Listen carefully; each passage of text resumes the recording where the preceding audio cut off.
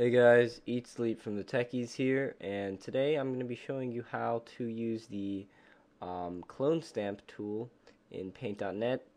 And pretty much what this is for is you essentially take a clone of like an area of the picture, and then you can color another area with the same color. So essentially you're just like removing a certain part of the picture from the picture. So I chose a solid background, water and like fish, because this works best with solid backgrounds. It'd be really difficult with multiple colored backgrounds or a gradient or something like that, even though this is a gradient. So what I'm going to do to see is we're going to be working in this area over here. So I'm going to go ahead and zoom in, and as you can see, we have lots of little fish that let's say I don't want them there. So what we can do is we can grab our clone stamp, and the shortcut key is L, and click on an area of the, in my case, water that I want to replace these fish here with.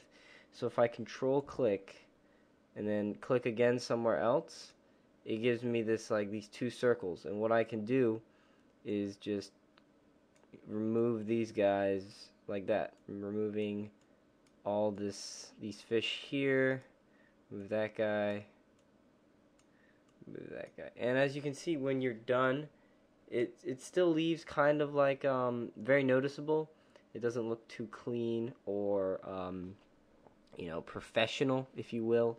So what we can do actually is grab the lasso tool over here and just circle around the area that we edited out. So we just selected it with the lasso tool. Then we can go to the effects, blurs, Gaussian blur, and just add a blur, maybe like blurred out like that. And if we deselect it, you cannot tell. Let me zoom out actually. Yep, there you go. This little area here that used to have fish, you cannot tell that there was fish ever there. So I hope you enjoyed this tutorial. This has been Eat Sleep from the Techies. Thank you for watching.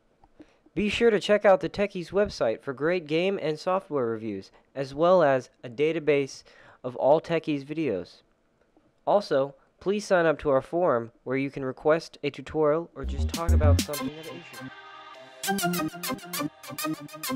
you.